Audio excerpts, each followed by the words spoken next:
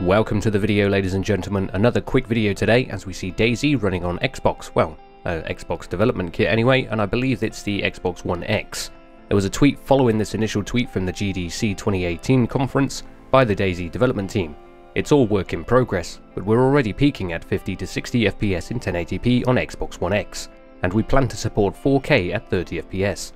We'll see where we end up though.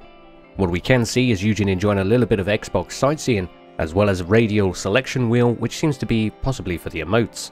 Not much information in this short clip, and I'm sure there's more to come, but at least we got some gameplay footage, even though short, of the Xbox version of DayZ.